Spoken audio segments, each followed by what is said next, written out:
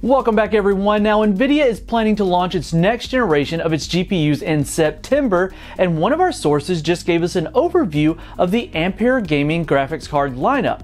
Now interestingly, they mentioned that NVIDIA has not confirmed the naming schemes of the cards yet, but has started to reveal details about the SKUs, the boards, and the tentative launch schedule. But for the time being, we're referring to them as the RTX 3000 series until that information either is confirmed or is changed. Oh, and remember the rumors that we're hearing about the 20 gig cards in the Ampere lineup?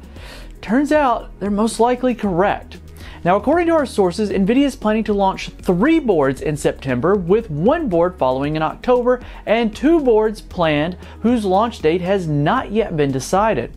Now, since we do not know the confirmed naming schemes yet, we'll refer to these boards according to their board numbers and the RTX 2000 series cards that they intended to replace. So first off, we have the crown jewel of NVIDIA's lineup. That's the PG132-10 board with 24 gigabytes of VRAM. Now it's going to replace the RTX 2080 Ti and is currently scheduled for launch on the second half of September.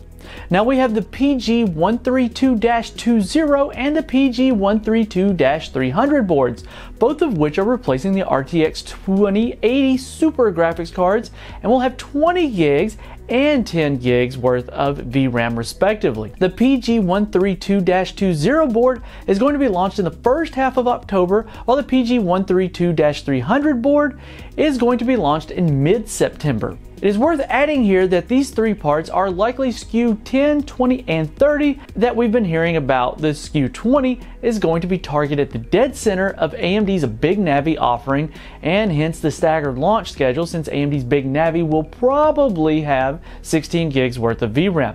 It also explains why NVIDIA wants to go with 20 gigabytes. Third, the PG142-0 and the PG142-10 are both going to replace the RTX 2070 Super and will feature 16 gigabytes and 8 gigabytes worth of VRAM respectively.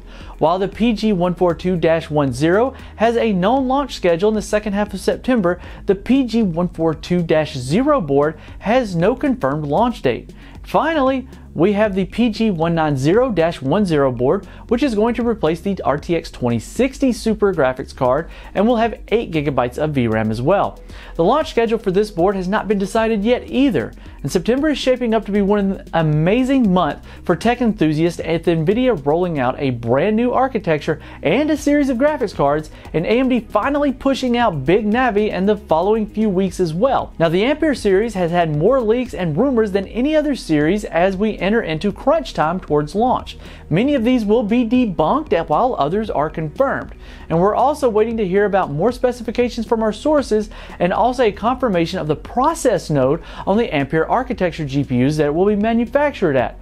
Right now, the nomenclature of these cards is going to be the RTX 3000 series with a potential RTX 3090 in the mix for the first time as well since the departure of dual GPU cards. But please keep in mind that NVIDIA has previously skipped nomenclature tiers just to discredit the leak scene and may do so again. Now, the shrouds we saw were only in the validation phase, and it would be trivial for NVIDIA to change the naming scheme, but the board numbers, however, would definitely most likely at least stay the same. Now, regardless of what NVIDIA decides to call it, it's shaping up to be one heck of a generation. For more on this and other news, follow the link in the description and make sure you're subscribed and hit the notification bell so that we don't miss you in the next one.